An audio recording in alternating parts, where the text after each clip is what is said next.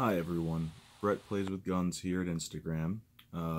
As you can see, this is a impromptu video being made from my bed due to the fact that I am on bed rest from spine surgery. The videos will be a little bit longer in the coming because of the amount of time it takes to heal and a secondary surgery that'll be coming with it.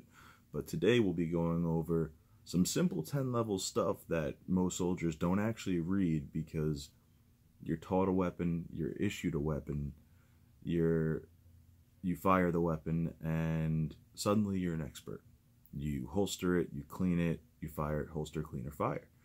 And that's just the way it works. You turn it in, you expect your armorer, who is a unit level armorer, to be able to do all these functions and repair and inspect. But that's just not the case. The armorer keeps track. The armorer denotes deficiencies and broken parts on weapons that you point out to your unit armorer. Or if you're a civilian, it's issues that you observe and that you have to try and correct. Now today we're working with the Beretta 92FS. Everything here is going to be able to compute over to the M9. I'm using my everyday carry weapon. I have multiple carry weapons, but this happens to be my favorite because this is what I still carry in the line of duty. While I will be retiring soon, I have been training on this for the better part of 10 years. Now, as you can see, there's a magazine inserted in it.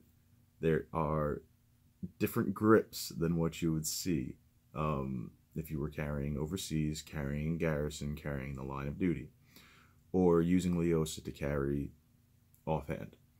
For more information about Leosa, we'll touch upon that in another video, but these grips actually come from gungrips.net.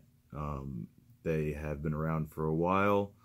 I beta test for them. I have maybe 14 different pairs, and I put them through some rigorous testing, which we'll go over in another video as well. They last. They work well. I've worked with Wicked grips as well, and they have some excellent grips. My personal favorite is Gun Grips just because they have such a wide selection and you can customize. You can send them a photo and they'll do it for you on any type of grip you'd like for just about any weapon. But let's get back to the task at hand. Here we are with the Beretta 92FS 9mm. What I'm going to do is what always should be done. Point the gun in a safe direction away from you or anybody else. Ensure that it's clear. The safety is obviously on.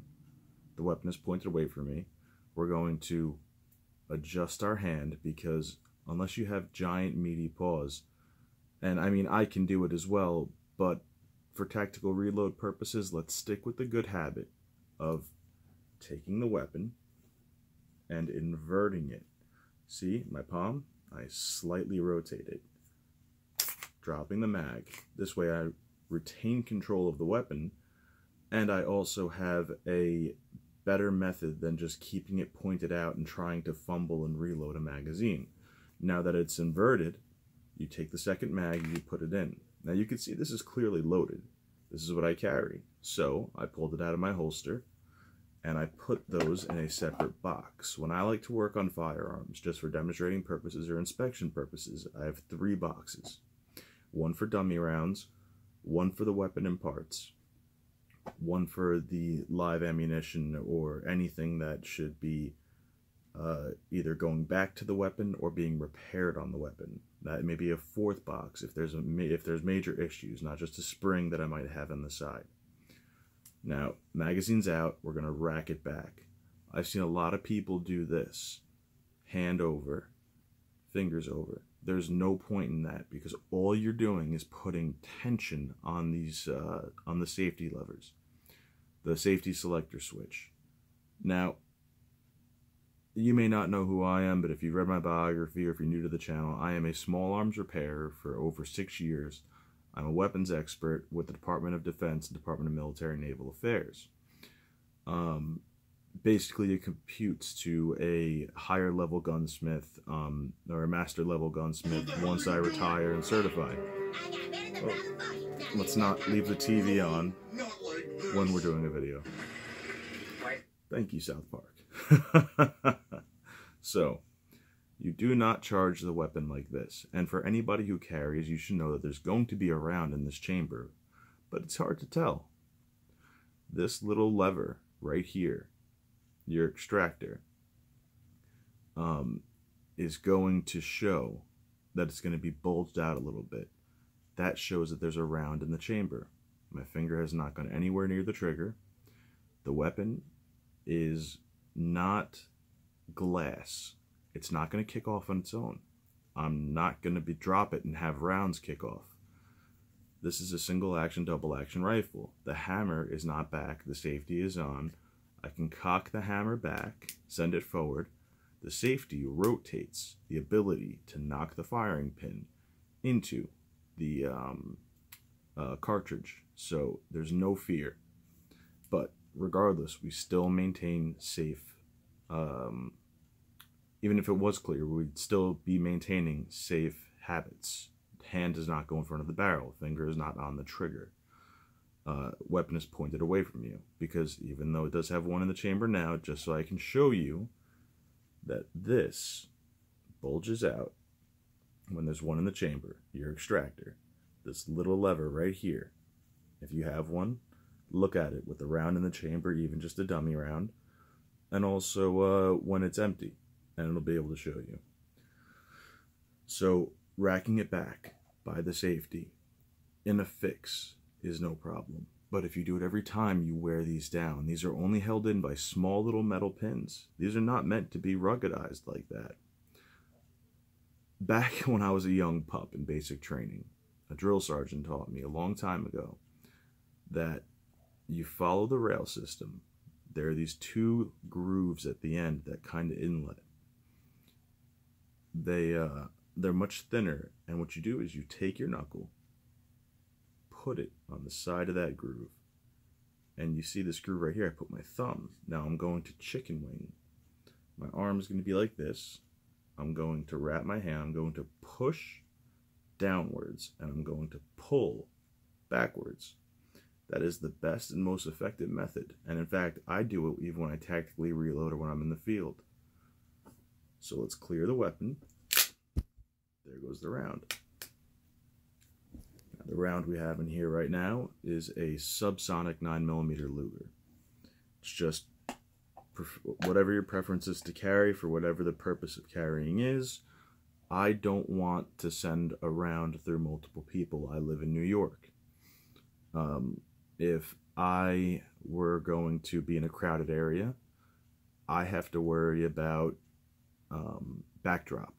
Actually, you always have to worry about backdrop, but regardless, you don't want rounds penetrating walls, so you don't want full metal jacket. You don't want these, plus P, extremely fast, heavy, loaded, heavy grain rounds running through people and over penetrating and catching the person behind them. So I'll use a subsonic, or I'll use a Hornady round. For those of you who don't know, Hornady is great for, they kind of design them for like clearing buildings. They don't pass through multiple walls. Hopefully they don't pass through more than one person. But I digress. You'll see on this side of the weapon, there's actually a grip here for when I'm not wearing gloves. We all know high stress situations, you start to sweat. Your fingers have natural oils on them. So I took one of those magazine grip stickers and put it right here. Now I had one on the other side, but from using certain cleaning products, it came off. It still makes it easy. Even without these, I do it this way. But I rack the weapon. I lock it. I make sure that the chamber is clear. I make sure that the barrel has no obstructions. I look through the mag well.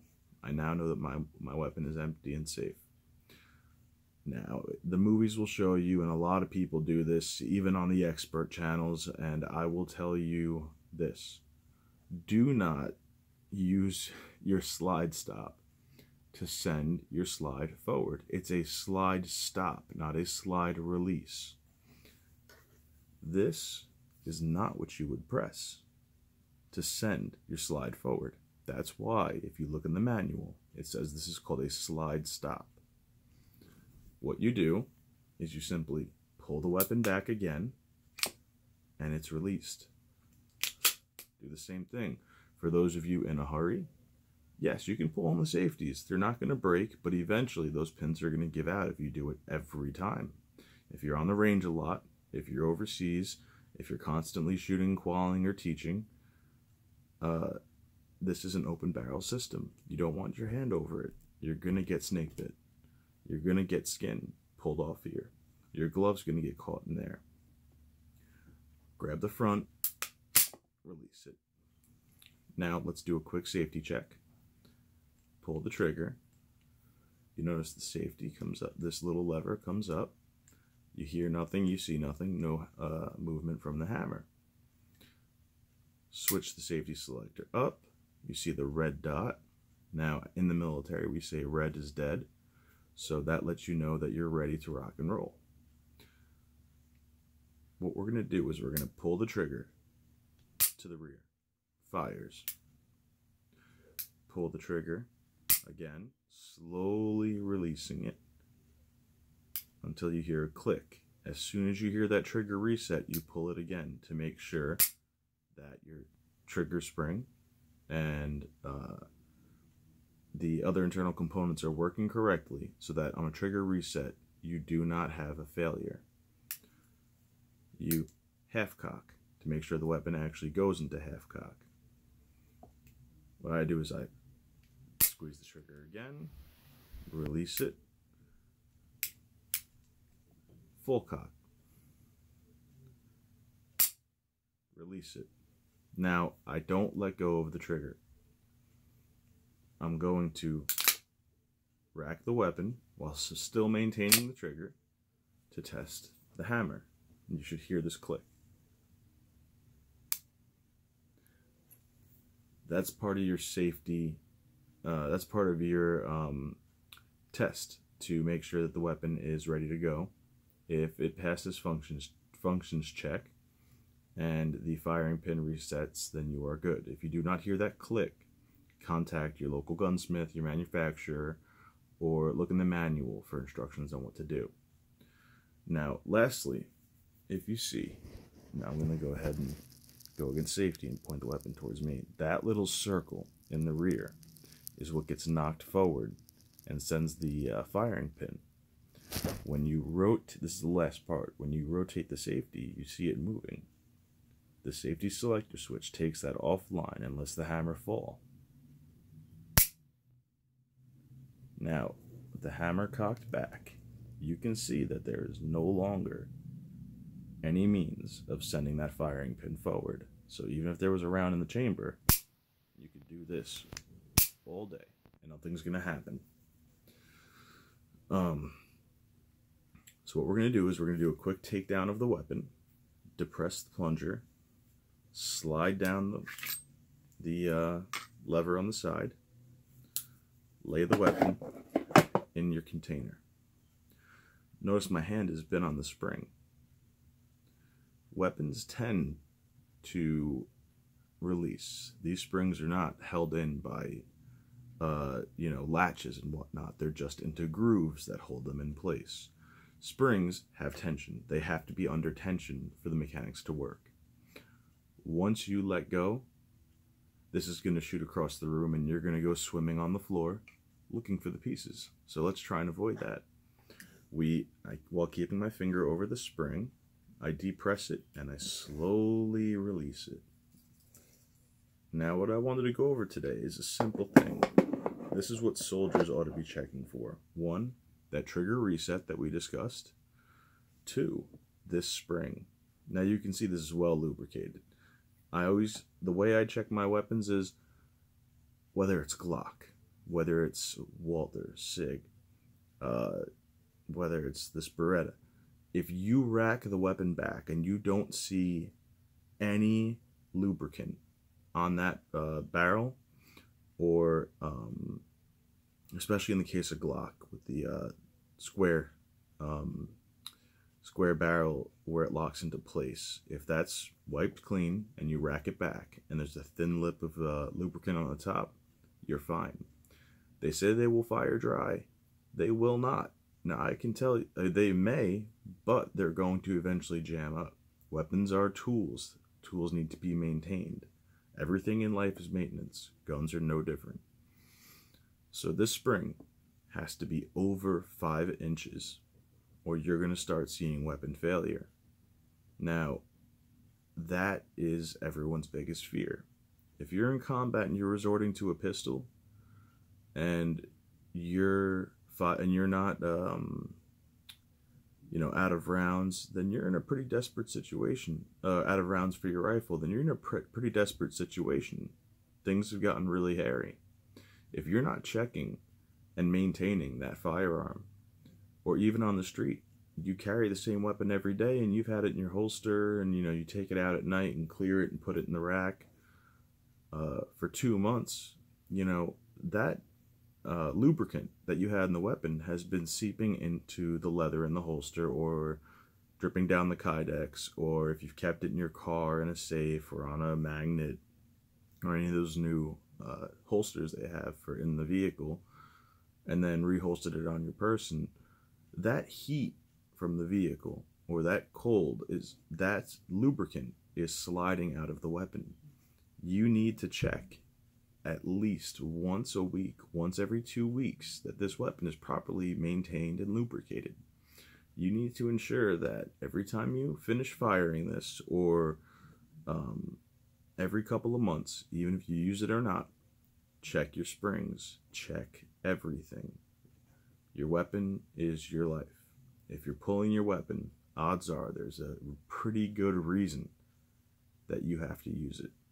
So if this becomes 5 inches, or just about 5 inches or less, replace it. It's inexpensive. It costs almost nothing. Most people don't even pay attention to this, but it is in the manual, right there in your preventative, your PMCS. So slide the metal back in. I know for a fact this is over 5 inches because I just went over the weapon. If it wasn't, I would have put it to the side, and out of my reserve, I would have taken another. But if you were anybody else, you could have ordered directly from Beretta, gone to your local gunsmith, gone to your local gun store, went on eBay, contacted me with any questions, concerns, complaints, whatever you want to know, send me a message. Most of the time I can't give an elaborate enough answer in the comments, so I try to either talk one-on-one with you.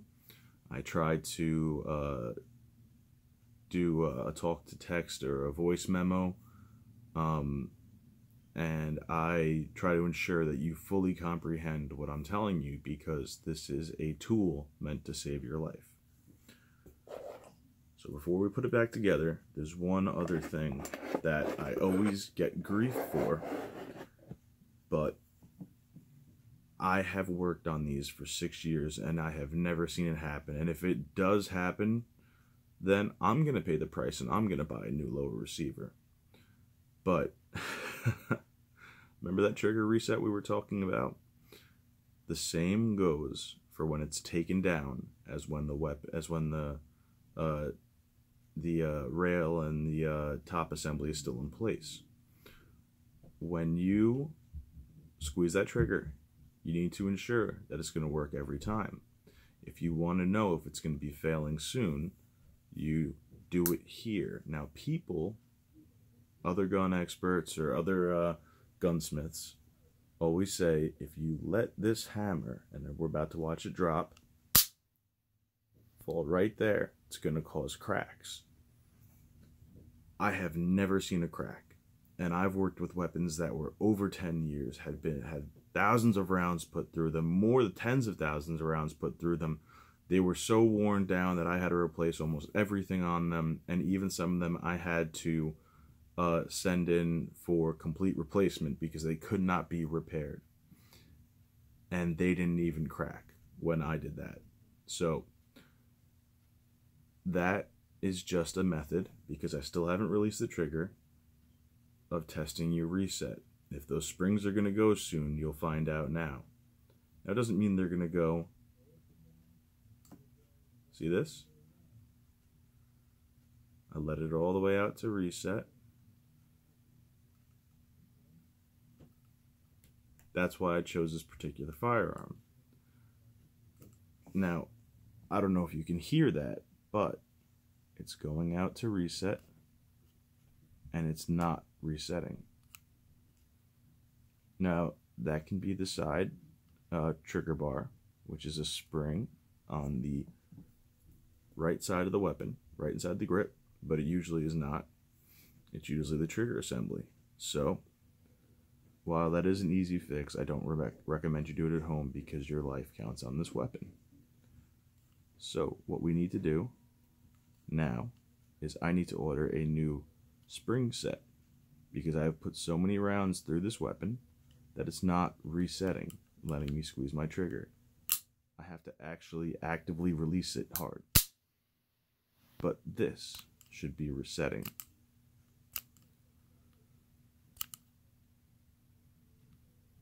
There's that little click, but nothing.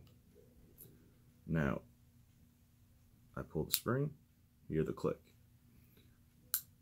I'm sorry, trigger. I pull the trigger. You hear the click.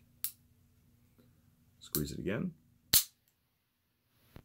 Now that tells me that maybe not next week, maybe not next month, maybe sometime in the next year, even the following year, because the weight of the upper slide assembly is going to keep that trigger spring moving.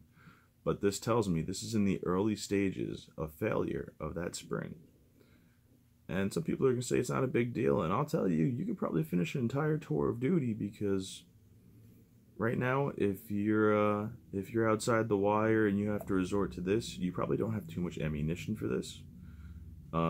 If it's just doing that simply like it is on takedown, it's going to work well. You don't have to panic, but it's something you should fill out on a 2404 and inform your armorer. And once you get your weapon back, or if you're a civilian, order the new spring. Bring it to your gunsmith. He may say, oh, don't worry about that. Well, I can tell you, for a guy who's worked on thousands of these for 6 years, repetitively, over and over and over, and am considered an expert. I've worked with over 19 or more units on firearms strictly alone. This is something to pay attention to. If your armor is going to be difficult about it in your unit, go a level higher. If you need to contact me, go into the description, go into the contact us, and I will reach out to you via telephone, and I will speak to whoever you need me to speak to. I will give my credentials. I have yet to retire, as I'm still on bed rest, but I will be medically retired soon. Thank you, Army. And I will explain my position and what this is and how many of them I've worked on. And if need be, I will draft a memo on letterhead requesting and explaining what's going on. I've written many reports to TACOM, and I have sent up many memos regarding certain weapon issues that many people don't find to be an issue, but I believe in preventative fixing. Not as, hey, the weapon's broken, let's fix it now. It's no, the weapon's about to break. That soldier could potentially be in danger. If he deploys tomorrow, is this a good weapon for him to have? Or, same thing for civilians. Do you want to be carrying this on your person knowing that it could fail? So that's why I chose this. I'm really happy that I was able to show you a failure. Even though the two most common ones, which would be this and this, we only got to see the one. These are not expensive fixes. They are not very time consuming. You just need the right tools, a punch set, a a little know-how, and patience. So go ahead, get yourself some separating boxes, put the new pieces, your new parts in one, the weapon in the other. Obviously lay them flat, not on an angle like I'm doing for the video. And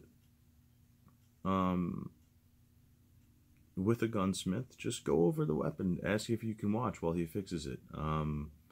Most may say no, but if you want me to make a video of the fix, I likely will.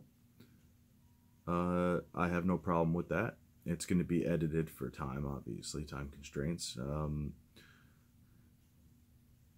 Like I said, just make sure that you're safe out there. Make sure that your weapon is in proper working order.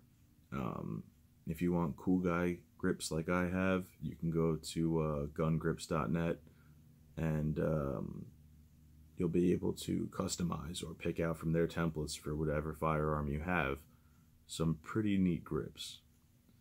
They have everything from wood grain to metal, black metal, to aluminum, to pearl and wood. Different color wood. Now, this is not me doing a sales pitch. I'm not sponsored by them. I just personally like them. I have them on my 1911s. I have them on my M9. But the most important thing is be safe. All right. Brett Plays with Guns, out.